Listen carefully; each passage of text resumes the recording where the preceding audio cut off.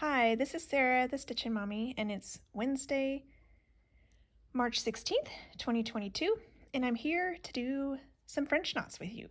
I'm working on my Victoria Sampler Year in Stitches, the March block, and as you can see, there's some cute little French knots over here on this bush, and I had so much fun doing them, and I know it's kind of a stigma around the floss tube community that French knots are horrible and something to be afraid of, and replace them with beads at all costs.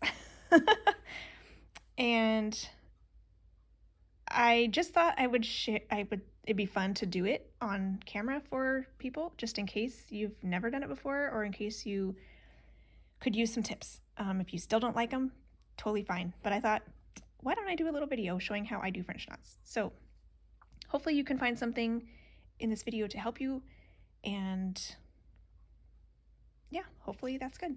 So the thing with French knots that I think some people struggle with is that they may not be exactly the same size. So if you're doing something like eyes on a snowman or a person, I think people are afraid they're going to be wonky. You'll have one big, one little, and it won't look right. Something like flowers, it's easier to have them be a variety of sizes without it really mattering because it's something natural like that. But if you kind of get consistent with it after, maybe a little bit of practice, then you can get a fairly consistent size. So I'm going to use this pink. It's my lighter pink that I chose for this design called Secondhand Rose from Classic Colorworks. And there's some little buds on this tree, and they're kind of flying away as well. And then there's some down here that have landed on the ground. So I'll do all the pink stuff for you here. There's also some purple buds on this tree. Which, depending on if I'm feeling like it, we can go do that too. So maybe we'll start with the ones on the bottom. So I'll start with the farthest one over here. And so I'll roll up to where it is. I usually like to put my finger where it's going to be so I can know where to run my needle. We'll see how this will go with the camera in the way. That'll be fun. Oh yeah, you know what? Something I do too. Let's start over. With French knots and with beads, if the only thing I'm doing is a French knot or a bead, I tend to anchor my starting thread. So I'll like start where I need to be to go one direction away from where I need to be. And then I'll come back, and it gives the starting point a little more stability to keep your bead or your French knot from coming out if it gets tugged on in the future. So with a French knot, you come up in the hole that it's shown on the pattern, come all the way up. And you wrap, I have a two-stranded French knot right here. That's what the pattern recommends. And you wrap it around the needle once. You go back down the hole, the same hole. And the trick for me is to hold this thread tight at the very base of the needle the entire time the needle is going through the fabric. So I'm holding that tight all the way until the needle goes through, and then I can let go and complete the French knot. And you pull loosely. You don't want to pull too tight because then the French knot can come out, all the way back through the fabric. Let's go over to the next one. This one looks like it's in between there. It's not on a joint. The other thing you can do with, if you had a single strand, like for example, I had a single strand on my needle for this backstitching.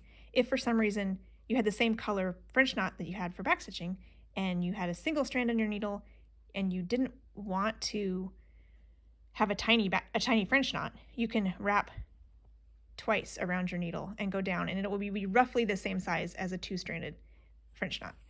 But since I have two strands on my needle, I'm going to go ahead and doing this through the camera. So hopefully this one's tricky because it's not in a regular joint. There we go. So yeah, again, hold the thread really tight against the base of your needle.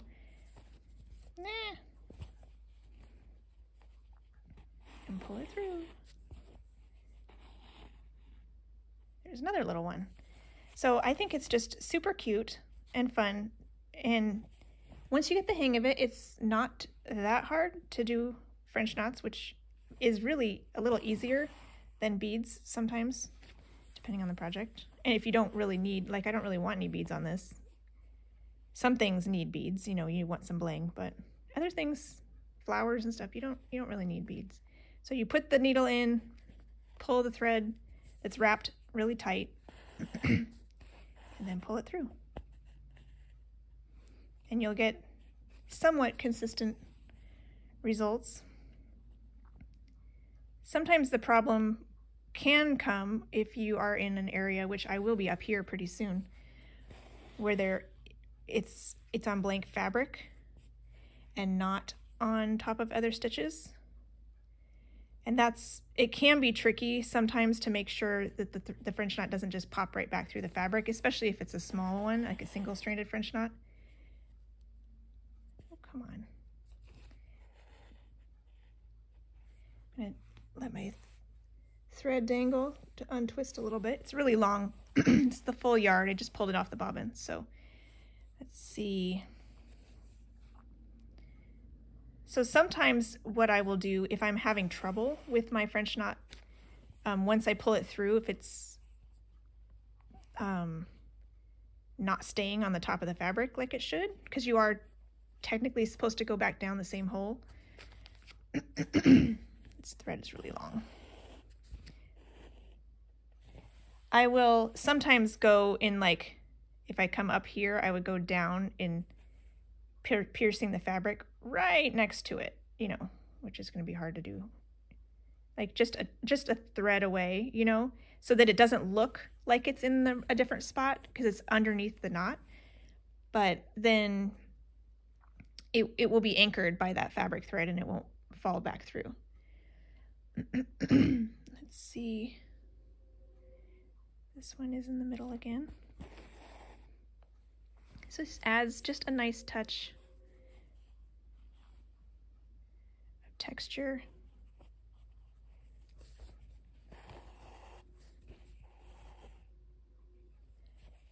And one more down here on the ground, it looks like. Then I'll probably run my needle up the trunk to do the other one, or the other ones in the tree.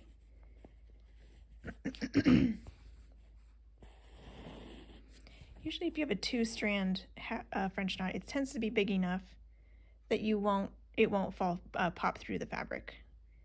So you make sure I have all of them down here. I think I do. So then the next one is up here on this branch. So I'll weave my needle, and especially I didn't do it down here, which I sometimes might, but because I stitch in hand, I would like to weave my threads underneath my stitches as much as possible, just to help with tension, because I don't want the carried thread to pucker my fabric on the front. And yeah, so I think maybe obviously holding your needle tight, holding the thread on the needle tight when you're wrapping is probably the key tip I would have, but the other one is not to pull too tight when you've gotten back to your fabric. So here I am going back down the same hole. Pull the thread tight.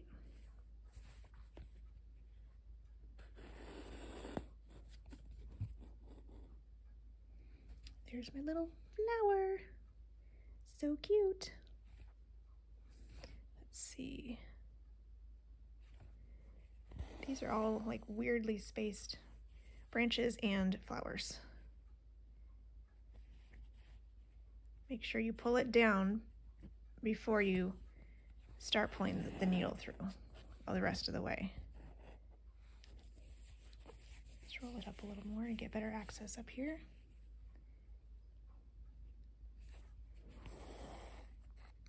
And think about it too with your tension when you come back up for your next French knot, not to pull too tight, because you could come up for your next French knot and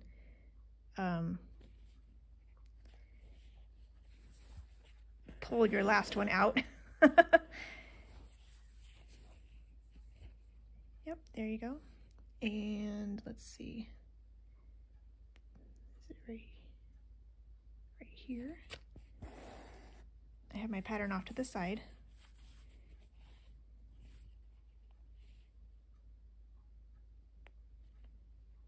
Oops. Again, trying to do this through the camera lens is different.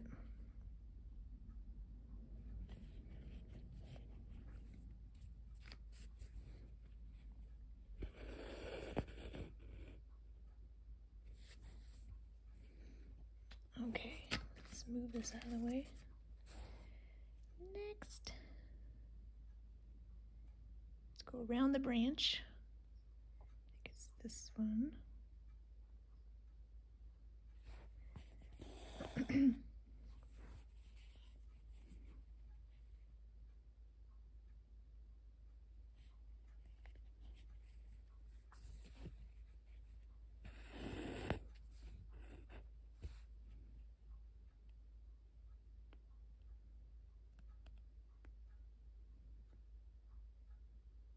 Let's see. That's that one. Then it's here, then it's here. So funny. Victoria Sampler likes to do their backstitching, like these are all like not necessarily with the normal grid. They have a lot that are in the middle, which is why you generally will want an even weave if you're doing a Victoria Sampler pattern, because they do a lot of that.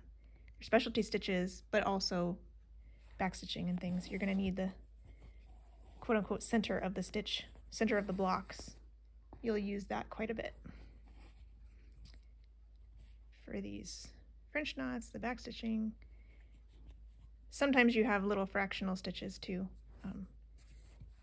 as well for their details. I love their patterns though. They make, oops, this one might not work because I have my tail there. It's too long.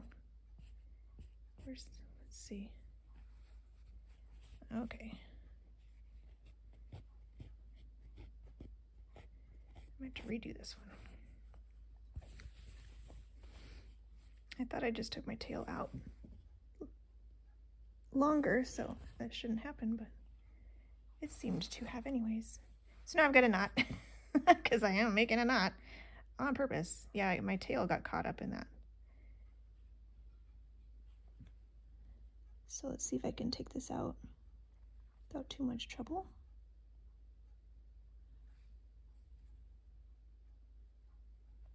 There we go.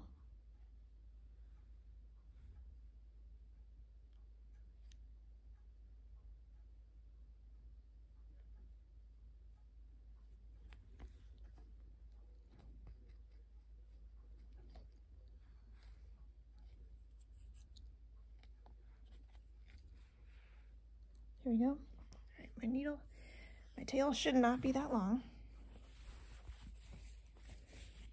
All right, let's keep going.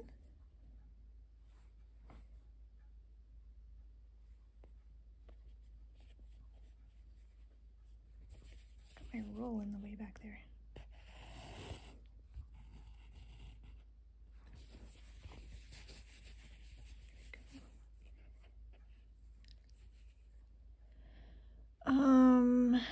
Let's see, let's go ahead and there's some scattered French knots up here, so I'm going to go do those and then come back to the tree. I think that'd be the most direct route. There's one right here, just down from the bird.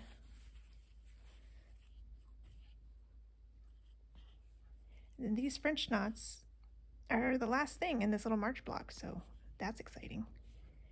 These pink ones and then the little purple ones on the other tree.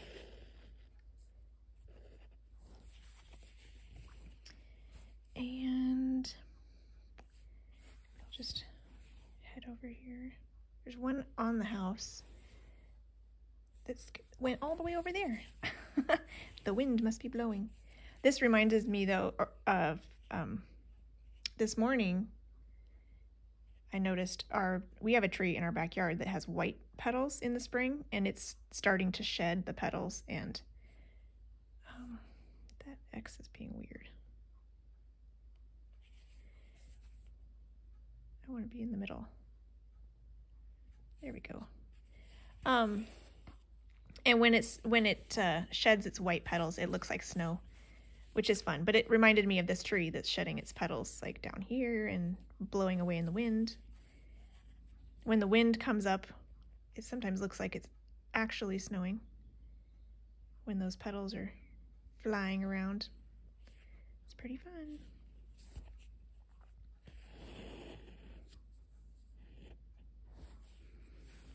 And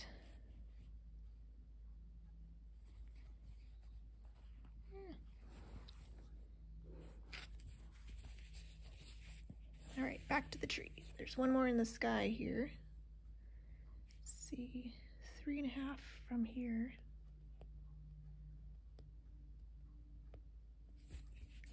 It's looking good.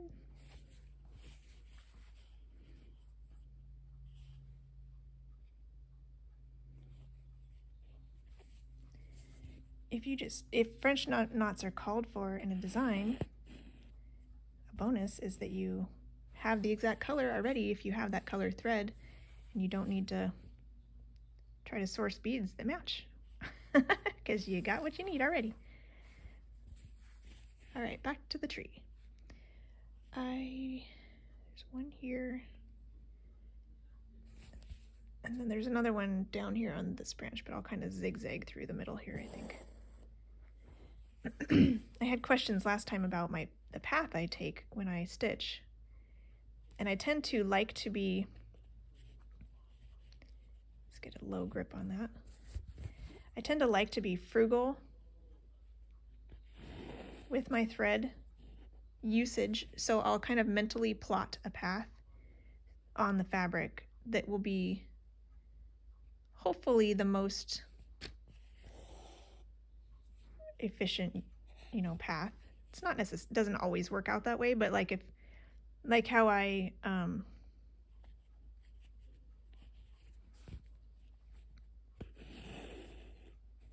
came over and did these while I was here rather than doing the whole tree, starting and stopping to do that one. It just doesn't make as much sense to me. Let's see, go up 3, I think that one's right there.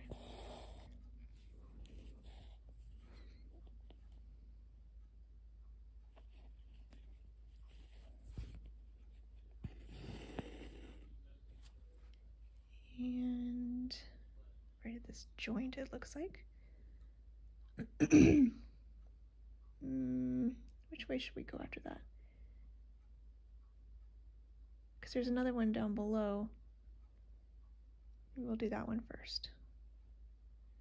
And then go up and around the tree to finish out.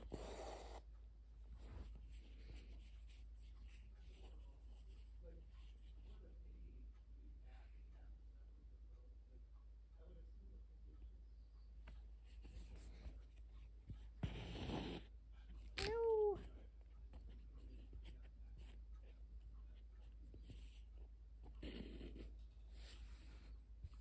That is a problem sometimes with knots because you're purposefully twisting your thread.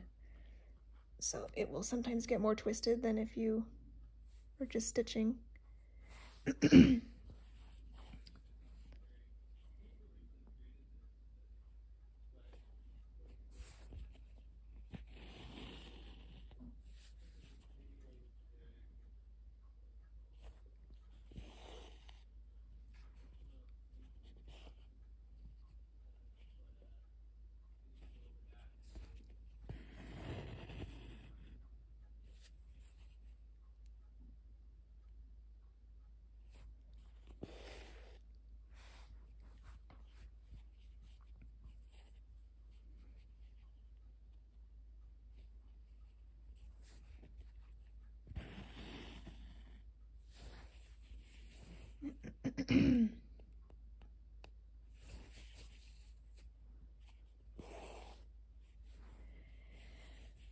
So I hope this example will help somebody maybe decide to give French knots a try, or inspire you to a little bit more confidence in them. I'm probably not perfect with it, but I have found it's, you know, it works good enough for for me, and I have fun with it. I tend to like specialty stitches though, so gives it some texture. That one's a little bigger than, because I let go too soon.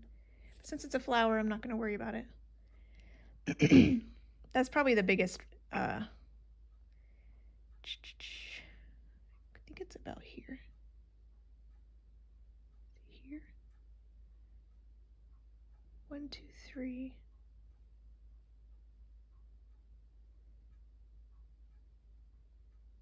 Huh.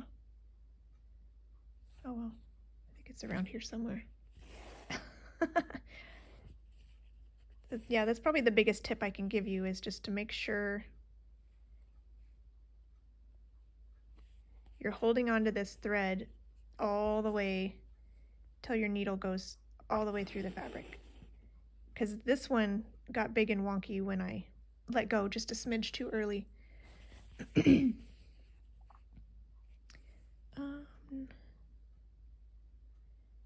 here. I think this is the last one.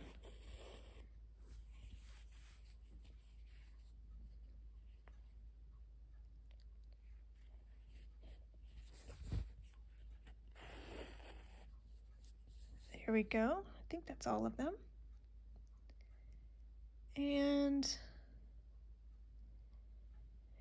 I'm going to go ahead and do my double back and forth anchor here.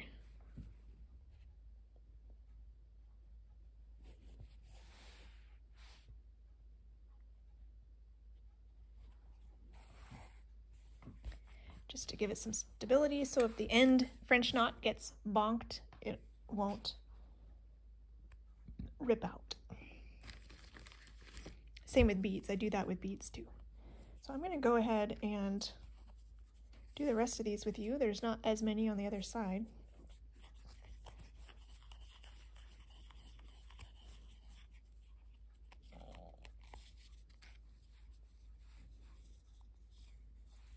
Decided to do, I have 2 pinks and 2 purples that I chose for this design. It's a choose your own colors kind of situation.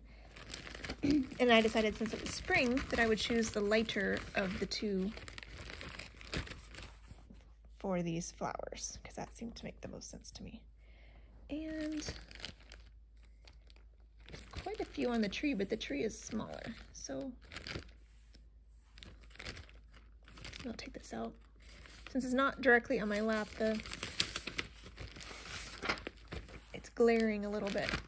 I'm keeping it in the package, so. Okay, so this is Special Orchid by Victoria and Motto. That's the one I'm using for my light purple.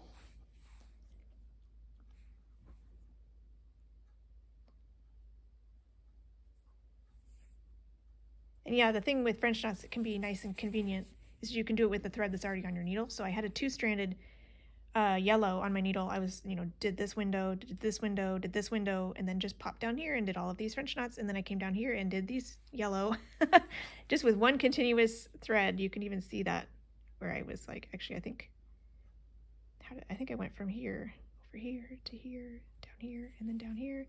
So I just kept going. Makes it nice and easy. So nice pop of color. Very fun. All right, so let's do these purple ones. I will anchor in the bush, I think.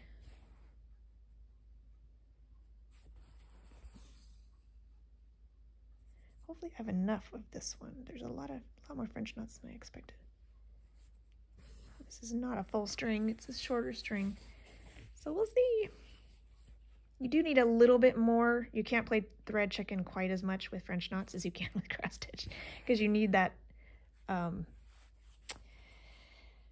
this like room to do this.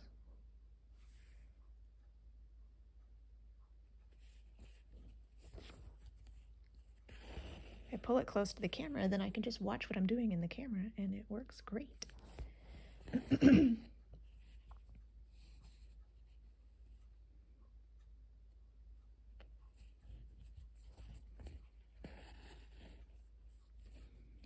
Okay, there's one kind of in the middle of the tree. I'll do that one first, and then I'll move around. The rest of them are more, oh, there's one over there. Maybe I'll do that one at the end. Most of them are around the edge, but there's another one like right here. So I think I'll do this one, then go around the edge, and then finish with that one. That's my plan. Make sure that's tight before I pull through.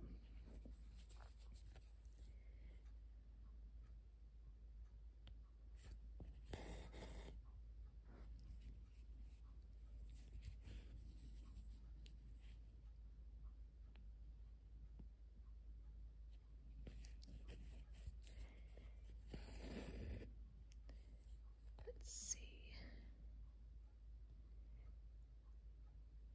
3 away from this. So wrap, poke, pull tight, pull. French knot.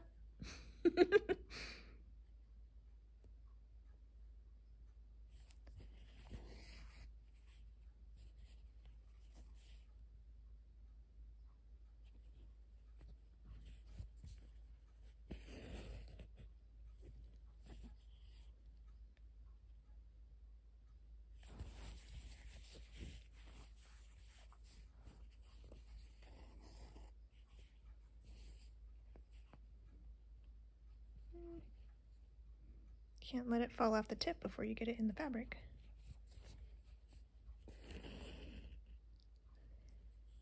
And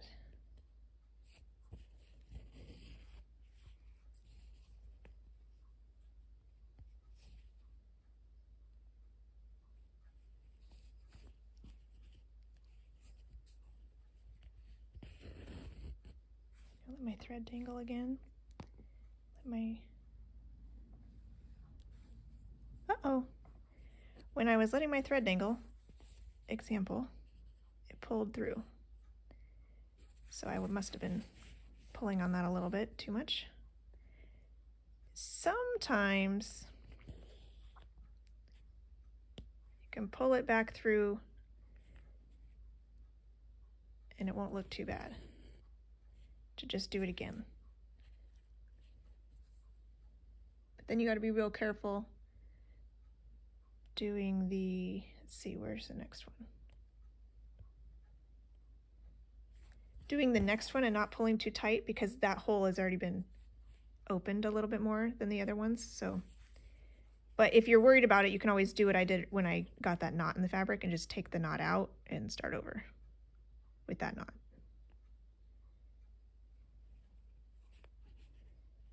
So, opportunity to show you one more thing.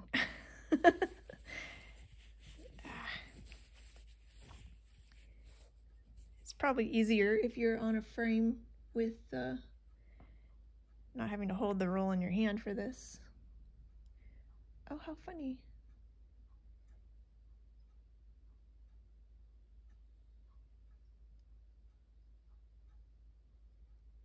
That's wrong. Oh, maybe not. Because that's way too close. I think this one's in the wrong spot for some reason. Okay. Man.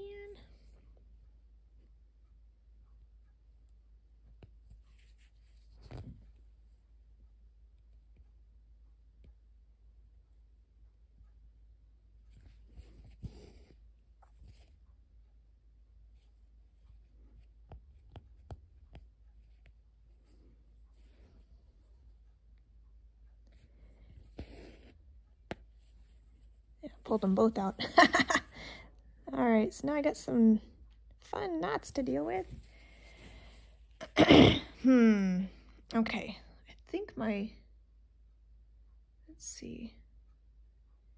Where did I get off? So this is this one. Maybe, oh, I did that one up here. It should have been down here. That was where I went wrong. Okay.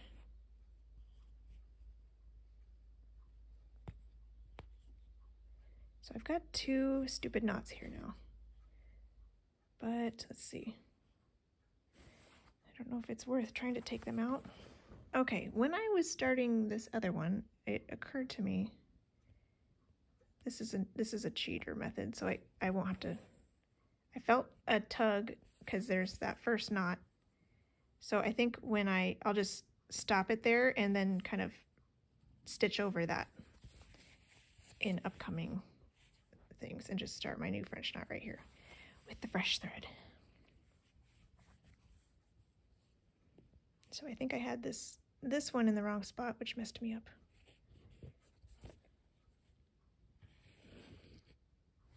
Okay. And then this one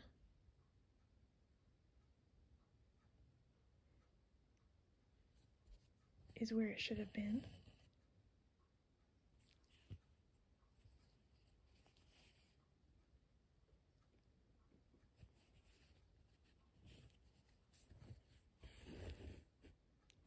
And now I'm going to come back here and kind of catch this, take it with me.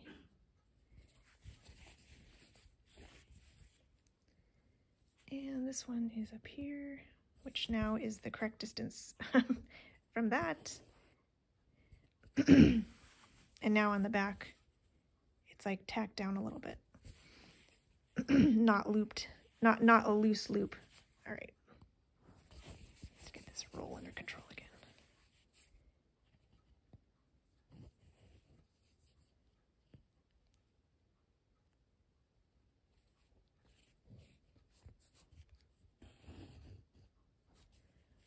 Okay.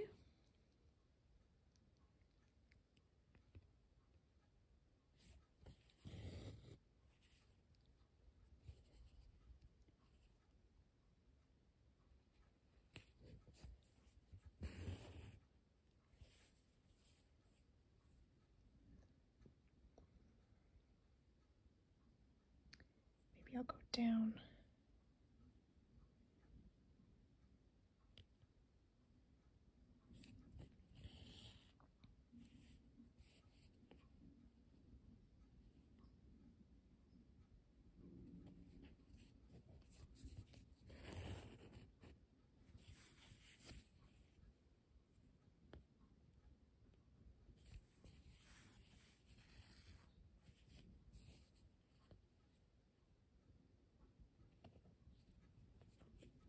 Did I go in the right hole? No, I think I was in the wrong hole.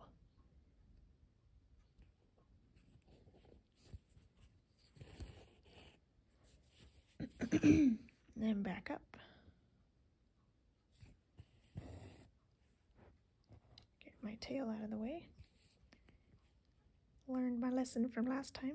Pay attention to that. I think I should have enough thread here, which is nice.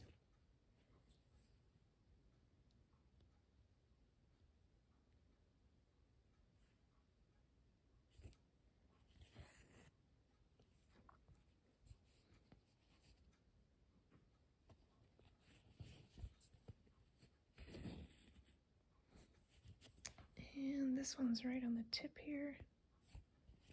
I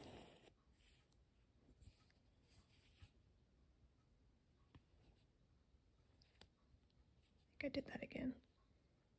It is tricky making sure I can see it when I'm looking at it through the camera. Let my thread untwist again. And just a few more.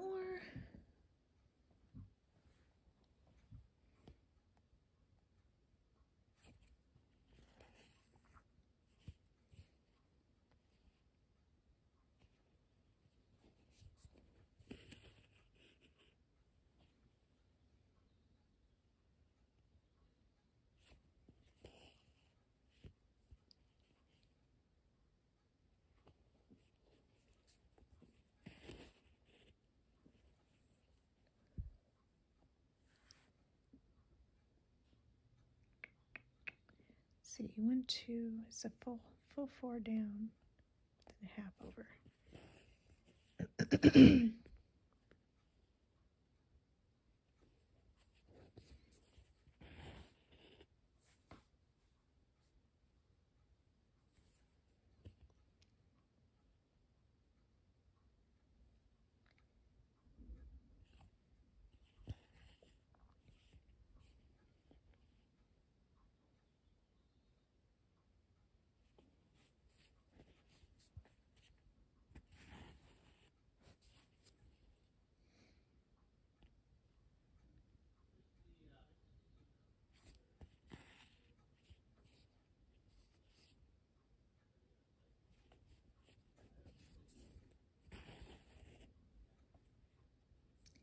And here's that first one.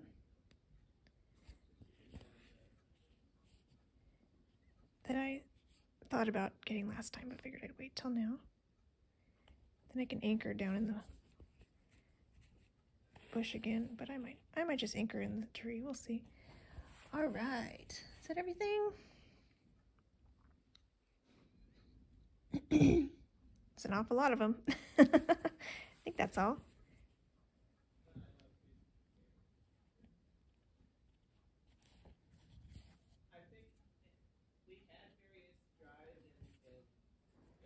Alrighty. That's all she wrote for March.